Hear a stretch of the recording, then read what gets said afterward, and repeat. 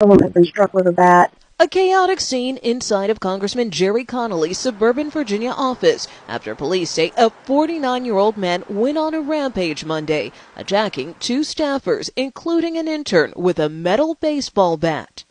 We had a young intern, her first day on the job, at the reception desk, and she told us I wasn't there. He then proceeded to beat her with a bat. The suspect, Juan Ka Tram Pham, is charged with 2 counts, including aggravated malicious wounding.